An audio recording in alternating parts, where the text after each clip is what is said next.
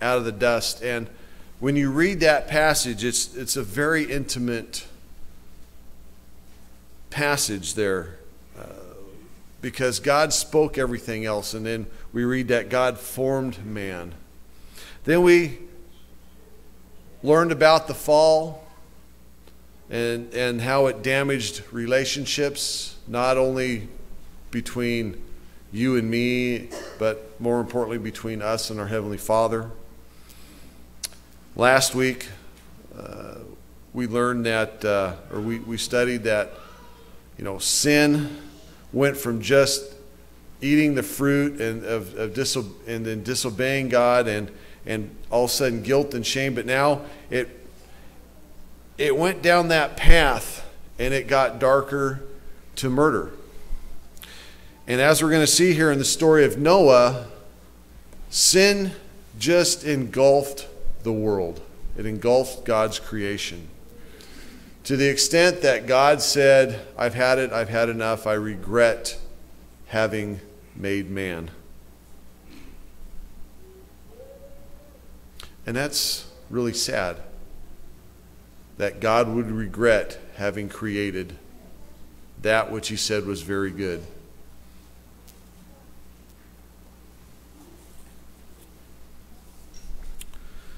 So as we get into this story, the story of Noah actually covers about it covers 5,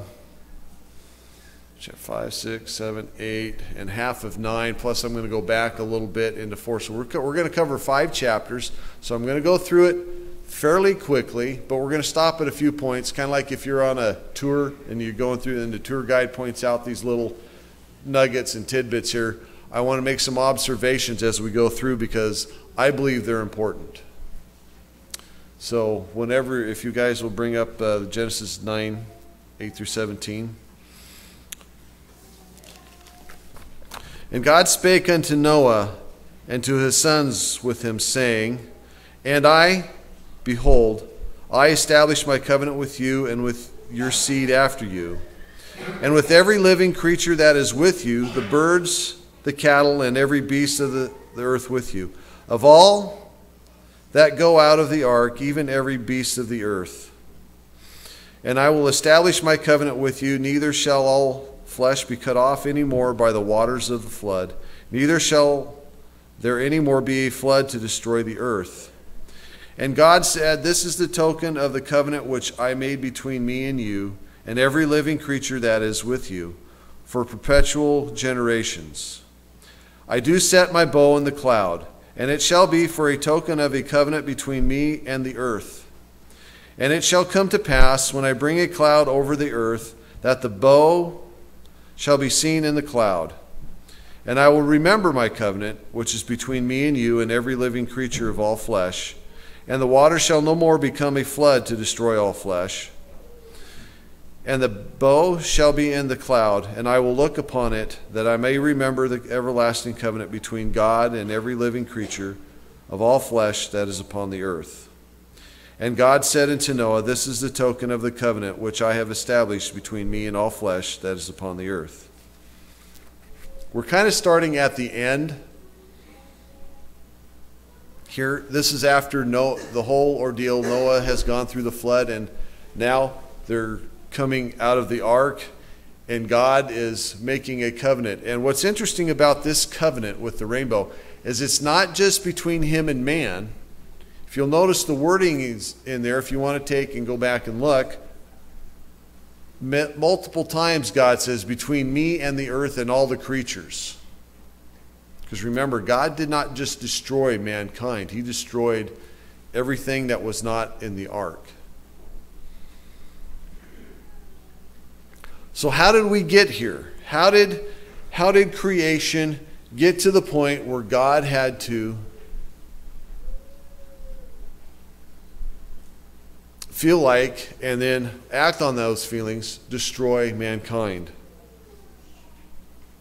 Well, we're going to go back to last week. We left with Cain being condemned to wandering, and he was cast out into the land of Nod, which means the land of wandering. We're going to kind of pick up there for a little bit because I want you to see how the Bible compares and contrasts the line of Cain to the line of Seth. Now, Cain is important in that we learn some things about Cain, and we learn also kind of how the magnitude of sin and just kind of increased exponentially. Brittany, if you can bring up Genesis 4, 7, right. And Cain knew his wife, and she conceived and bare Enoch. And he builded a city and called the name of the city after the name of his son Enoch. And unto Enoch was born Irad, and Irad beget Mehujael, and Mehujael beget Methushael, and Methushael beget Lamech. And Lamech took unto him 2 wives. The name of the one was Ada, and the name of the other was Zillah. And Ada bare Jabal. And this is a little bit important because we kind of learn that shortly after, creation and everything, they were expelled and all this, that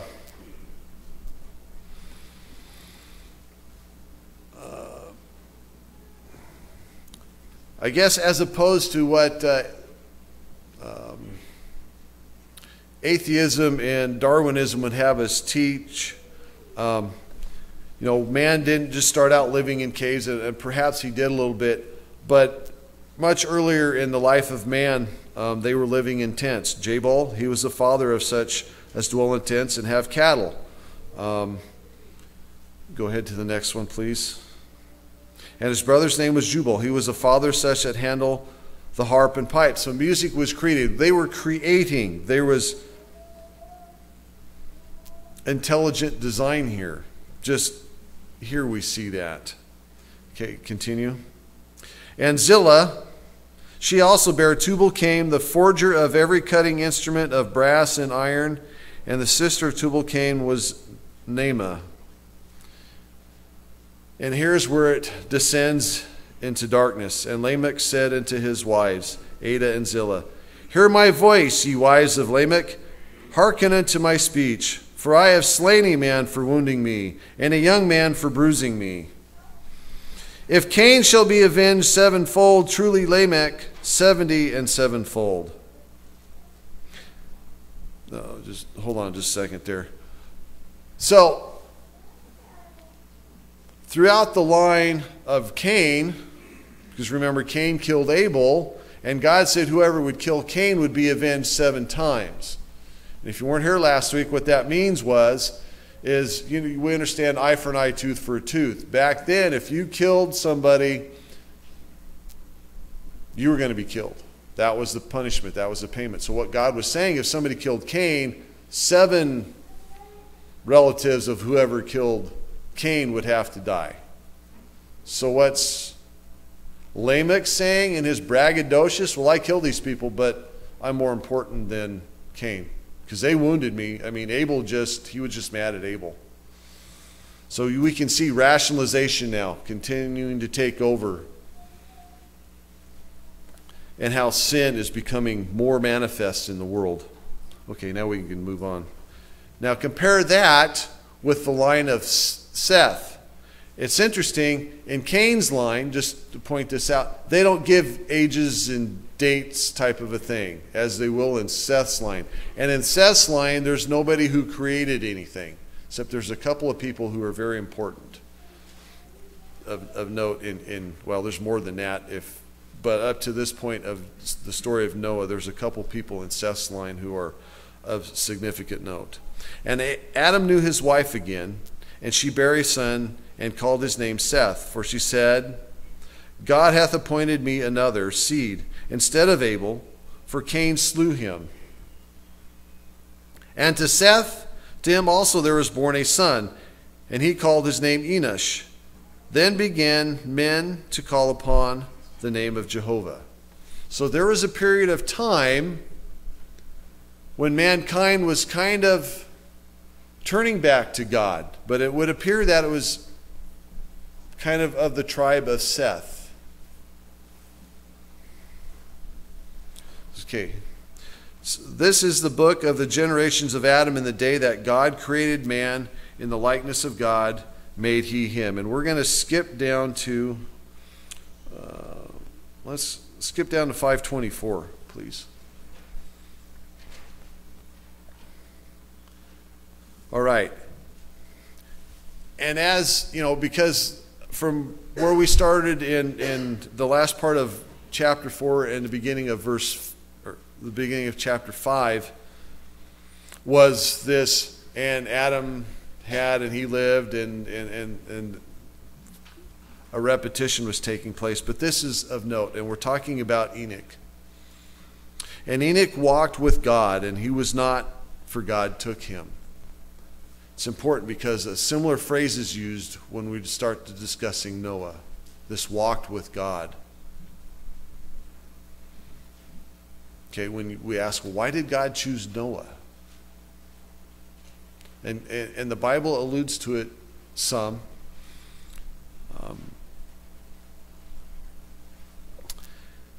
And we have here, like once again, and Methuselah lived 187 years and begat Lamech. Here another Lamech, but this Lamech was not wicked like the other Lamech, like his distant cousin. Go ahead. And Methuselah lived after he begat Lamech 782 years and begat sons and daughters. And the point of this is showing that the earth is being filled, it's being populated. There's more than just these people who are being mentioned, but because these people are all connected to part of the story, that's why they're mentioned there. And all the days of Methuselah were 969 years, and he died. And if you don't know, Methuselah is the oldest recorded person in the Bible. And Lamech lived 182 years and begat a son. And it was kind of interesting as I was going through and reading this, I got to thinking, wow, those who lived the longest seemed to kind of wait longer to have children. I don't know if that has anything to do with how short or long our lives are, but I just found it interesting because after although Noah, he waited till like 500 years before he had kids. We'll find that out here in just a little bit. But I just found it interesting that those that seemed to live longest, recorded in the Bible, waited the longest to have kids. Anyway, I'm not saying anything bad about kids, but if there's a correlation to be made, I guess somebody can figure that out. And he called his name Noah, saying, now this is important, I've read this story many times, never preached on it, but until now, as I'm preaching and studying it, some things start coming into focus, and it's like, as we talked in class this morning, you can read stuff, and all of a sudden you read it again, and, oh, I never knew this was in here. This same shall comfort us in our work and in the toil of our hands, which cometh because of the ground which Jehovah hath cursed. What's the implication here? The implication here is somehow Noah was going to be the antidote to the curse that God gave. Now, I don't know that he was going to be the antidote in the way that his father wanted because of the name, but we know that Noah was going to play an important part here. And Lamech lived after he begat Noah 595 years and begat sons and daughters. And all the days of Lamech were 777 years, and he died. And Noah was 500 years old, and Noah begat Shem, Ham, and Japheth. And it came to pass, when man began to multiply on the face of the ground, and daughters were born unto them, that the sons of God saw the daughters of men, that they were fair, and they took them, wise of all that they chose. And Jehovah said, my spirit shall not strive with man forever, for that he also is flesh, yet shall his days be 120 years. Just kind of hold up there for just a little bit. Now this section here in chapter 6, actually Brittany, would you go back to verse 1 please, chapter 6? Thank you. We can see in verse 1 that it's a generality, general statement says, and it came to pass when men began to multiply on the face of the ground. And that part is what God commanded them to do. He said, go and fill the earth, right? He said, go and fill the earth. But something happened. And I will tell you that I studied this. I spent a lot of time on this particular section in chapter 6, verses 1 through 8. And to try and be able to have better answers for you on some of these terms and who some of these people were. And what I came up with is nobody really knows. In fact, most of my commentary said this is one of the most difficult passages in all the Bible to interpret, to understand, because there's just not enough known about this. And there's about 4 theories about who the sons of God are that we're going to talk about in a little bit. But see, the sons of God saw the daughters of men, that they were fair, and they took them wives of all that they chose. And now on the surface, that doesn't necessarily sound like a bad thing. But if we go to the next verse, and Jehovah said, my spirit shall not strive with man forever, for that he is also his flesh, yet shall his days be 120 years. The next one, please. And the Nephilim were in the earth in those days, and also after that, when the sons of God came into the daughters of men, and they bare children to them.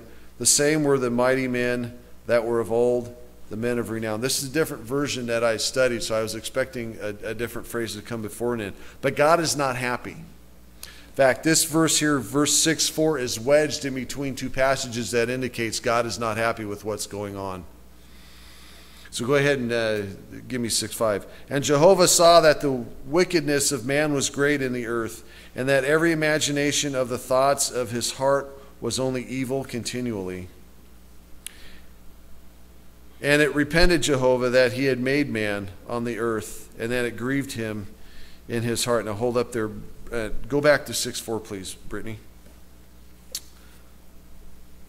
Now, the controversy in this section is who's the Nephilim and who's the children of God. And like I said, there's about 4 running theories. And to the best of my memory, I'll give them to you. One is that the Nephilim were angels that came down from heaven and directly had relations with the women of the earth. The other one is that they came down and possessed the men, and then they had relations. Other is that they were a line, Seth's line had relations with women from the line of Cain. And then another one is kind of a variation on those first 3. They don't really know. The point is that sin corrupted civilization. In fact, this, as they're talking about this last part of verse 4 says, the same were mighty men that were of old, the men of renown. It even affected those who were thought of highly in their society. They're heroes and men of high regard. Sin affected them. Okay, so we can go back to 6:6 now. And God grieved. He said no.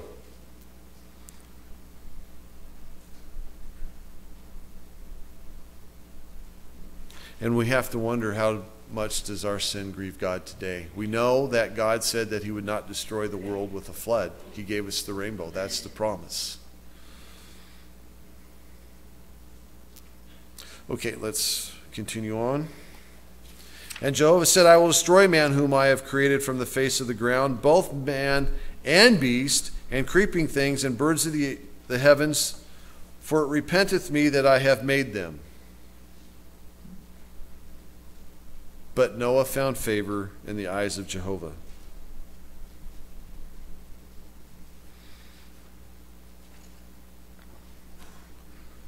Would you get 9 and 10, please, as well?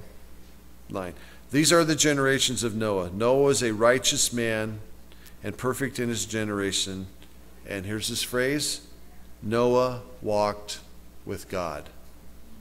Just like his great-grandfather, Noah walked with God. Now, Enoch was taken. We don't know where.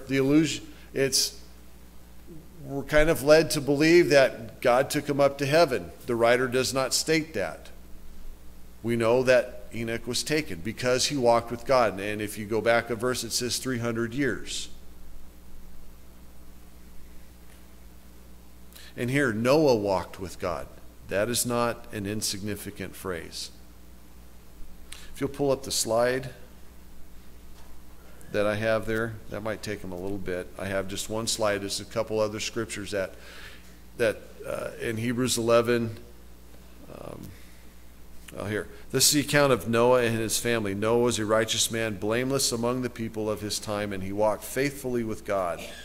In Hebrews 11:7 says, by faith, Noah, when warned about things not yet seen, in holy fear, built an ark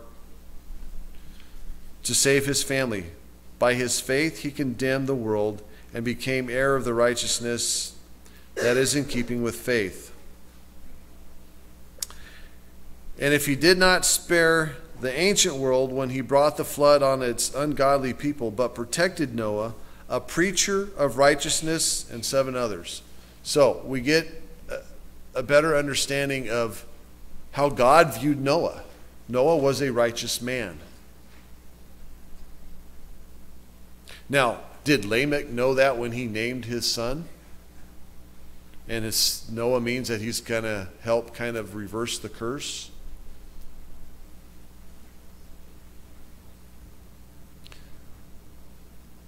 I don't know. I don't think so.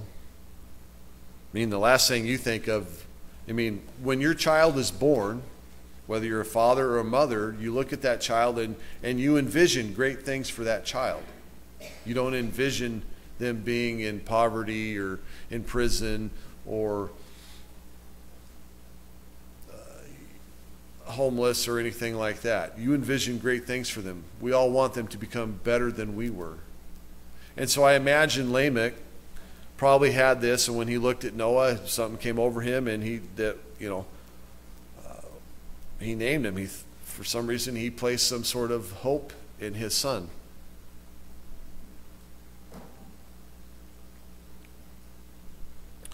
But because God was pleased with Noah, go ahead to the next section, Brittany.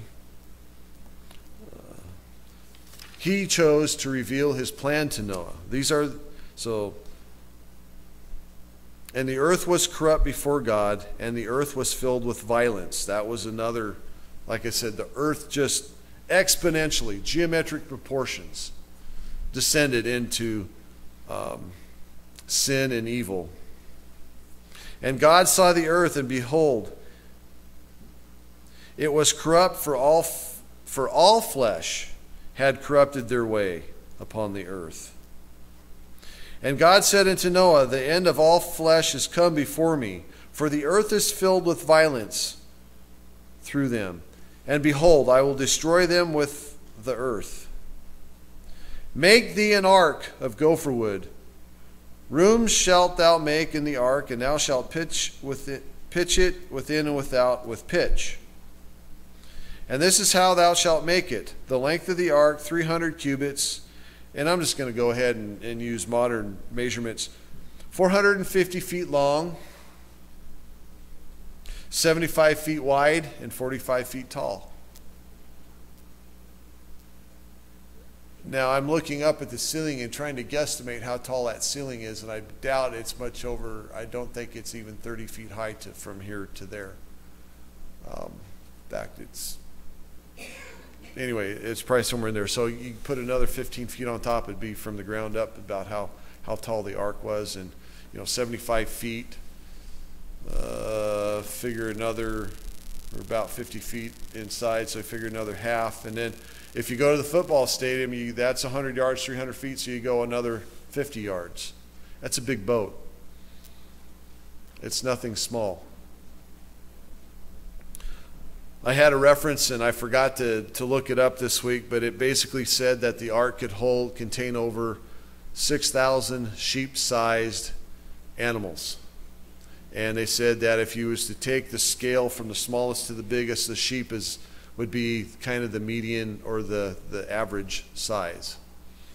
Now, when we get into this, science has a problem because we have mountains that are 24,000, 27,000, I don't remember, feet tall at this time, and there's not enough water on the earth to flood them. But back then,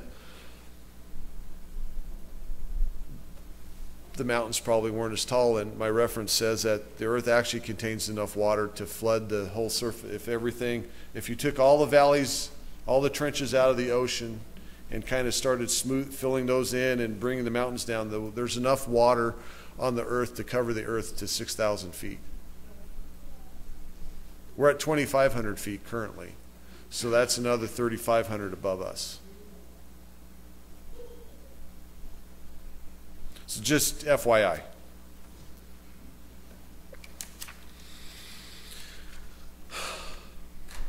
A light shalt thou make to the ark, and to a cubit thou shalt finish it upward, and the door of the ark shalt thou set in the side thereof.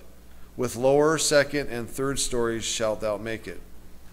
And I, behold, I do bring the flood of waters upon this earth to destroy all flesh. God wanted there to be no doubt who was doing this. Wherein is the breath of life from under the heaven? Everything that is in the earth shall die. But I will establish my covenant with thee, and thou shalt come into the ark, thou and thy sons and thy wife and thy sons' wives with thee. And of every living thing of all the flesh, 2 of every sort shalt thou bring into the ark, to keep them alive with thee. They shall be male and female. So pairs. And we know that of the clean, it was basically 2 animals, 1 pair. And of the clean, it says 7, but it's more realistically 7 pair of clean animals. And that was probably for sacrificial reason, and plus later on we know that Israel was called to a diet to differentiate between clean and unclean. Of the birds after their kind, and of the cattle after their kind, and every creeping thing of the ground after its kind, 2 of every sort shall come into thee, to keep them alive. And take thou unto thee of all food that is eaten, and gather it to thee, and it shall be for food for thee and for them. Thus did Noah, according to all that God commanded him, so did he. How many stories have we read where the character didn't quite do all that God told him to do? We think of Saul. Saul didn't wait for Samuel to show up before making the sacrifice, because it wasn't his to make. And here Noah did everything that God asked him to do faithfully.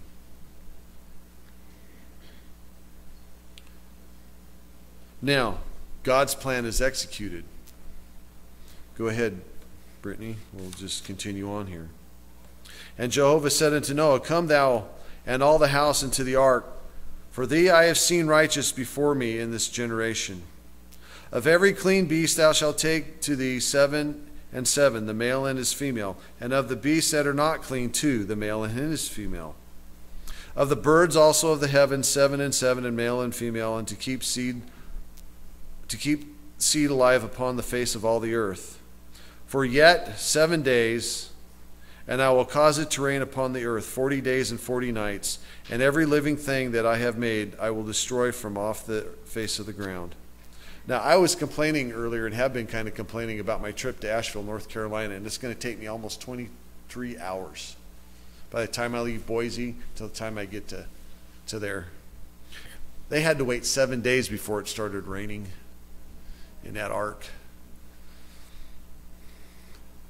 And I'm going to be less than 24 hours, so I think I can deal with that.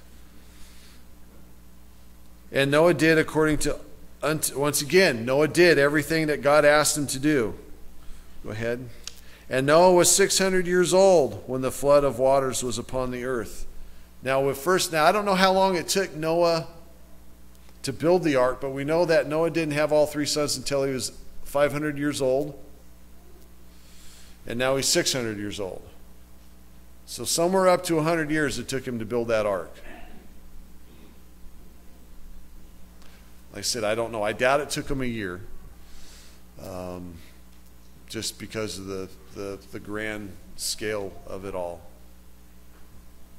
But anyway, so somewhere between whatever, up to 100 years it took him to build that ark.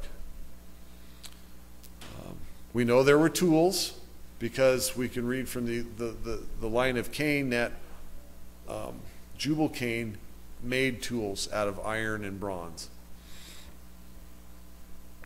So Noah went in and he had to wait. Let's go ahead and get to the next one here.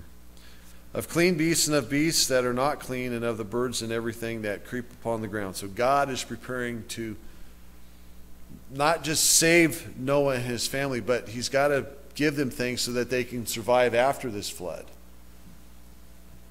He's got to maintain the ecosystem. So there went into Noah into the ark, male and female, as God commanded Noah. And it came to pass after the 7 days that the waters of the flood were upon the earth. In the 600th year of Noah's life, in the 2nd month, on the 17th day of the month, on the same day were all the fountains of the great deep, underground springs. Somehow, somewhere, there was still water in the earth that God caused to come out. And not only that, but the waters into heaven that were stored up there were broken up, and the windows of heaven were opened. And the rain was upon the earth 40 days and 40 nights. I've been through some rainstorms, and you listen to the hurricane stuff that's going on, and I was never super interested in hurricanes until Lori and I were down at Cabo San Lucas for our 25th wedding anniversary, and we had to cut that short because of a hurricane. So I started paying more attention now to hurricanes. And the amount of rain that they dump over the course of, you hear things like 10 inches in an hour. I can't imagine that. I've seen it rain a couple inches in an hour, and that's pretty heavy, but I can't imagine what they were thinking when, and you know what that sounds like when it's beating on your roof. Imagine you're in this ark and this rain for 40 days and 40 nights just pounding.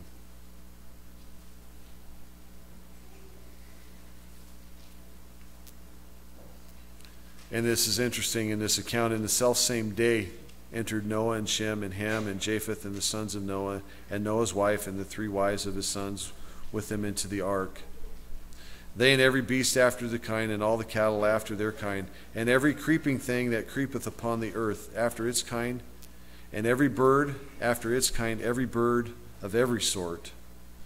And they went in unto Noah into the ark, and two and two, and all flesh were in there, and wherein is the breath of life.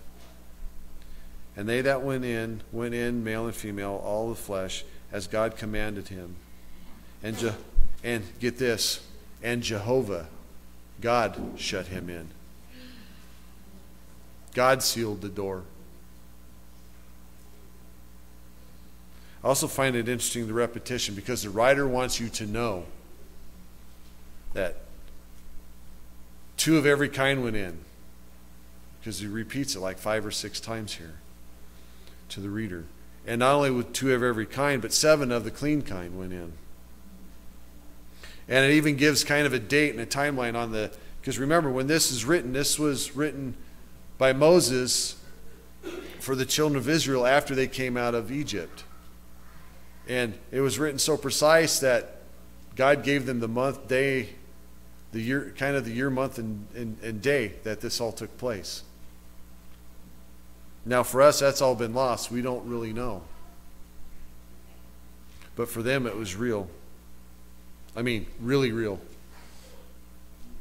For us, I believe it was real, even though Noah's Ark has yet to be found, although I've heard some stuff, and who think that they have actually found it, but I've not heard any follow-up on that. So I guess until that happens, that is speculation. What would the world think if we actually found Noah's Ark and could prove it was Noah's Ark? And it was at like 17,000 feet. No more localized floods, huh? Okay, Brittany, we can continue. And the flood was 40 days upon the earth. Actually, it was more than 40 days upon the earth, as we'll find out in just a little bit. And the waters increased and bare up the ark, and it was lifted up above the earth. And the waters prevailed and increased greatly upon the earth, and the ark went up the face of the waters, went up upon the face of the waters, And the waters prevailed exceedingly upon the earth, and all the high mountains that were under the whole heaven were covered. 15 cubits upward. It's like 27.5 feet. Upward did the waters prevail, and that means above the tops of whatever was there. And the mountains were covered. And all flesh died that moved upon the earth, both birds and cattle and beasts and every creeping thing that creepeth upon the earth, and every man. All in whose nostrils was the breath of the Spirit of life, of all that was on the dry land died. And I want you to take note. This is more than once that it is made mention of the breath of life that God gave. It was his to give, and it's his to take. And every living thing was destroyed that was upon the face of the ground, both man and cattle and creeping things and birds of the heaven, and they were destroyed from the earth. And Noah only was left, and they that were with him in the ark. And the waters prevailed upon the earth 150 days. That's how long it took the waters to recede.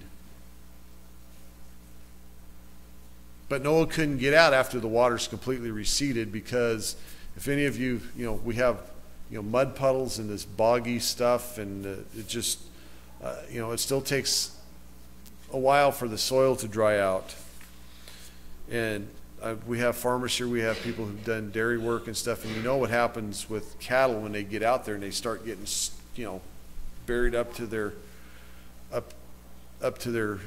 bellies and stuff. They would have died. They would have been stuck in the mud. And God remembered Noah and all the beasts and all the cattle that were with him in the ark. And God made a wind to pass over the earth, and the waters assuaged. The fountains also of the deep and the windows of the heaven were stopped, and the rain from heaven was restrained. And the waters returned from off the earth continually. And after the end of the 150 days, the waters decreased. And the ark rested on the 7th month, on the 17th day of the month, upon the mountains of Ararat. Once again, there's this time deal. God was being specific and precise. Unfortunately, we can't look at our calendars and go back that far and figure that out. They can get, roughly a good guesstimate because too much information has been lost over the course of all those thousands of years. And the waters decreased continually until the 10th month. So you're looking at 2.5 months. On the first day of the month were the tops of the mountains seen. And it came to pass at the end of 40 days that Noah opened the window of the ark which he had made. And he sent forth a raven, and it went forth to and fro until the waters were dried up from off the earth. And he sent forth a dove from him to see if the waters were abated from off the face of the ground. But the dove found no rest for the sole of her foot. And she returned unto him into the ark, for the waters were on the face of the whole earth. Now the raven didn't return. The ravens are probably less picky. Don't know.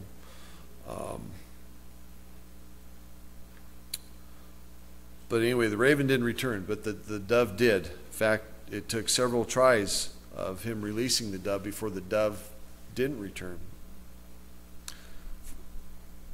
And he put forth his hand and took her and brought her in unto him into the ark. And he stayed yet another 7 days, and again he sent forth the dove out of the ark. And the dove came into him at eventide, and lo, in her mouth an olive leaf plucked off. So now we have vegetation's growing. So things are progressing. So Noah knew that the waters were abated from off the earth. And he stayed yet another 7 days, and sent forth the dove, and she returned not again unto him any more. And it came to pass in the 601st year. So remember, he got in, and when he was 600, now he's 601. So he's been in that ark for a year. That's a pretty big boat, but I think I'd be going stir crazy after a while. And it came to pass in the 601st year, in the first month of the first day of the month, the waters were dried up from off the earth. And Noah removed the covering off of the ark, and looked, and beheld, the face of the ground was dried. And in the second month, on the 7th and 12th day of the month, was the earth dry. And God spake unto Noah, saying, now God told him to get in the ark, now God's telling him to get out of the ark. Go forth from the ark, thou and thy wife and thy sons' wives with thee. Bring forth with thee every living thing that is with thee, of all the flesh, both birds and cattle, and every creeping thing that creepeth upon the earth, that they may breed abundantly in the earth. Once again, go and fill the earth. And be fruitful and multiply upon the earth. And Noah went forth, and his sons and his wife, and his sons' wives with him.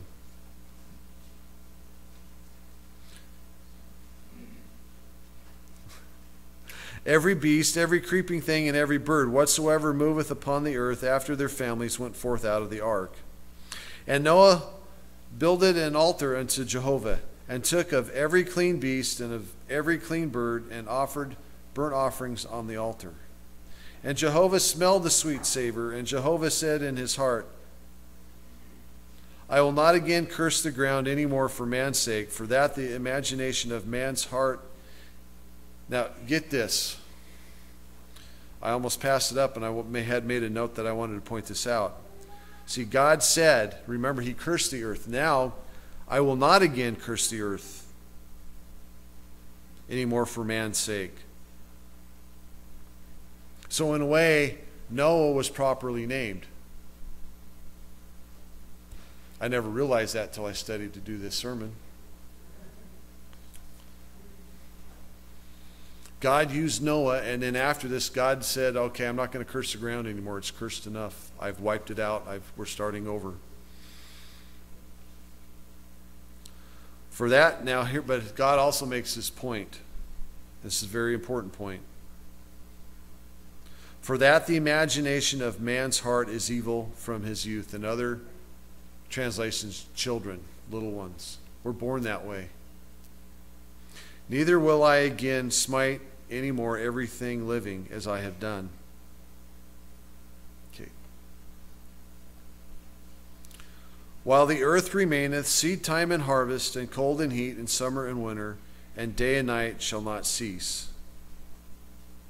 So God says everything is going to stay the same as long as the earth remains. Well, we know as Christians, we've read the end of the book. We know that there's going to come a time when this earth and heavens will pass away. And we also know that when heaven and earth pass away, so will the sun and the moon and the stars, that we, as we know it, because God will be our light. We won't have need of those anymore. Okay, Brittany. And God blessed Noah and his sons, and said unto them, be fruitful and multiply, and replenish the earth. Once again, that blessing. And the fear of you, now this is a change, okay, because before there was no fear of animals, between animals and man. Because if there was, God wouldn't have to say this. And the fear of you and the dread of you shall be upon every beast of the earth, and upon every bird of the heavens, with all wherewith the ground teemeth, and all the fishes of the sea, into your hand they are delivered. Every moving thing that liveth shall be food for you. As the green herb I have given you all. So, something changed once again. Sin had an effect. Now there was separation. Remember, there was separation between God and man, and then man, and now separation between man and animal. There's this fear. There's this, the relationship was torn and broken. And God also reestablishes man's authority over creation. But flesh with the life thereof, which is the blood thereof, shall not ye eat. And surely your blood, the blood of your lives, will I require at the hand of every beast will I require it. And at the hand of man, even at the hand of every man's brother, will I require the life of man. So, if the animals kill the man, there's a judgment for that animal. God says, I will require the life of that animal. It's going to be held accountable. And that's weird for us to think, but yet that's what the Scripture tells us. And also, we're accountable to each other and to God for the life of our brothers and sisters. So whoso sheddeth man's blood, by man shall his blood be shed. For in the image of God made he man. And you, be ye fruitful and multiply, bring forth abundantly in the earth, and multiply therein. And God spake unto Noah and to his sons with him, saying, And I, behold, I establish my covenant with you, and with your seed after you, and with every living creature that is with you, the birds, the cattle, and every beast of the earth with you, of all that go out of the ark, even every beast of the earth. And I will establish my covenant with you. Neither shall all flesh be cut off any more by the waters of the flood, neither shall there any more be a flood to destroy the earth. And God said, this is the token. This is just a token. It's a symbol of the covenant which I make between me and you. Now, just because it's a token doesn't mean it's not important, it's not relevant, because we have the assurance that when we see the rainbow to this day, we know God made this promise to us in his creation. Never again would he destroy the whole world with a flood.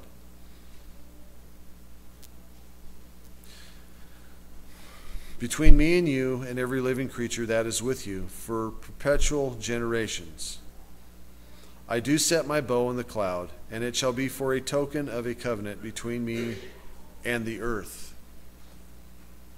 And it shall come to pass when I bring a cloud over the earth that the bow shall be seen in the cloud. And I will remember my covenant, as if God could forget. Okay? It's for our benefit.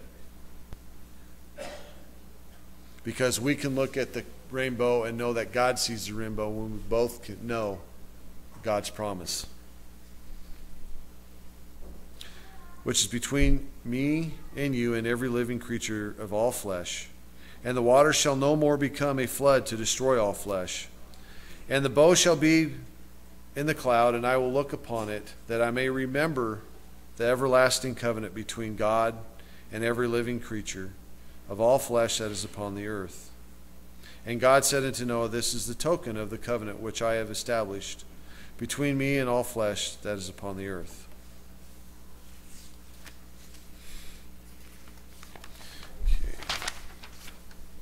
So, we've discussed that, but we have, as Christians, we have,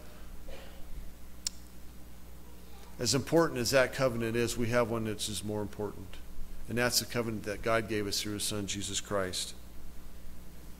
We have seen the devastating effects of sin. We saw how it spiraled from just eating something that you weren't supposed to eat, to murder, to the whole world becoming corrupted, to where God had to wipe that out and start over.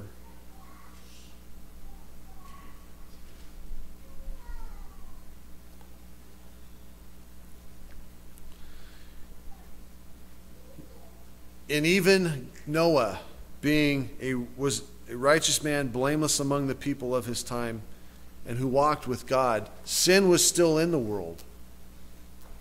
As we know, because as we read, there's still sin happening in the world.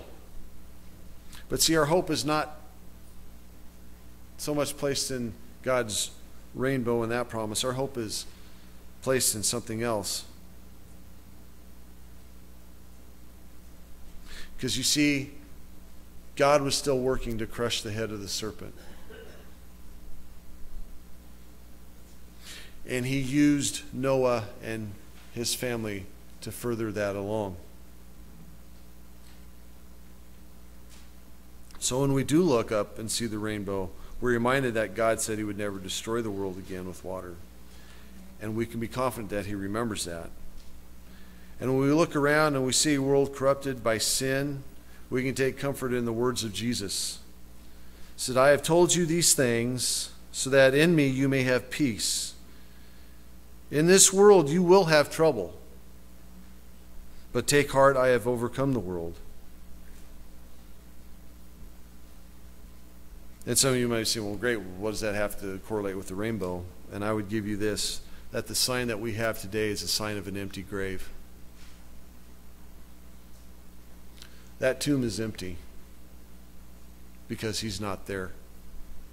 Because Jesus Christ died for us and rose again.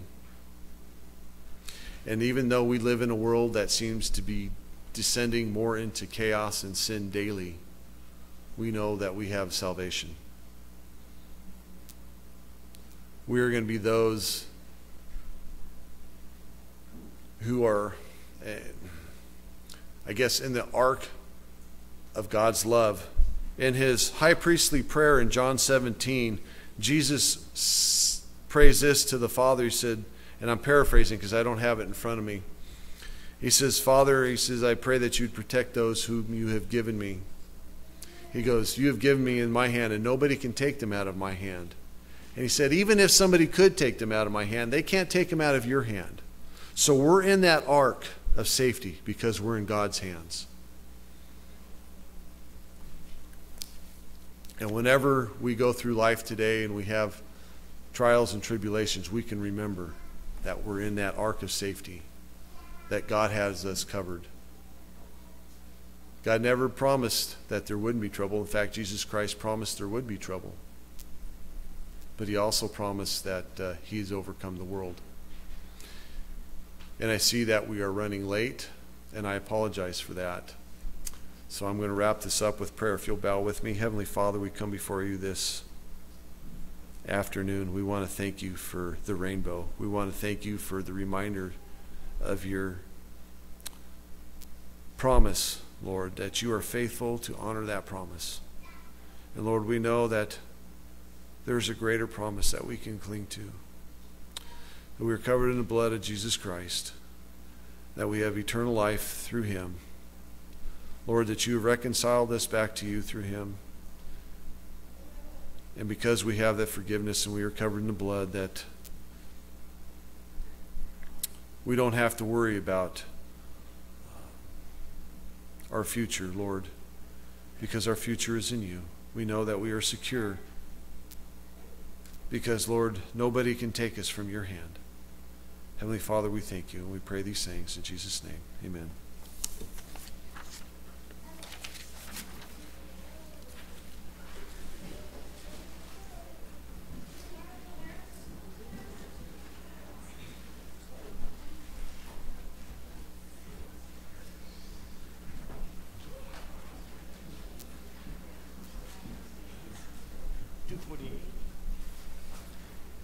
Thank you, Pastor Jody. And let's all stand and open the hymn notes to hymn number 248. We're going to sing Standing on the Promises, hymn number 248.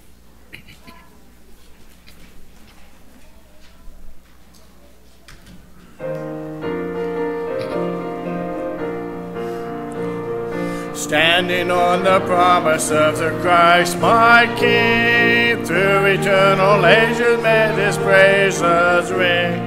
Glory in the highest I will shout and sing, standing on the promises of God. Standing, standing, standing on the promises of God, my Savior. Standing, standing, I I'm standing on the promises of God.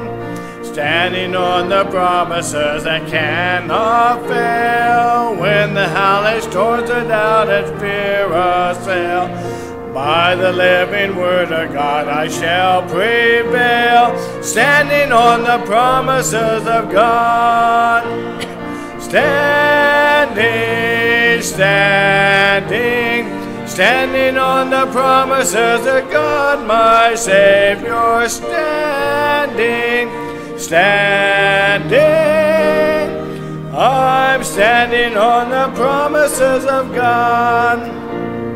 Standing on the promises of Christ the Lord, bound to him eternally by love's strong cord, overcoming daily with the Spirit's sword. Standing on the promises of God. Standing, standing, standing on the promises of God, my Savior. Standing, standing, I'm standing on the promises of God. Standing on the promises I cannot fail, listening every moment to the Spirit's call, resting in my Savior as my all in all. Standing on the promises of God. Standing, standing, standing on the promises of God, my Savior. Standing, standing, I'm standing on the promises of God. Remember the barbecue for those that like to stay and enjoy that. Let's bow. Heavenly Father, we again come before you, just Lord, so grateful for your love and mercy you show to us, your plan of salvation, Lord, and all the promises you give to us. And we'll be eternally grateful for the promises of salvation. In Jesus' name we pray. Amen.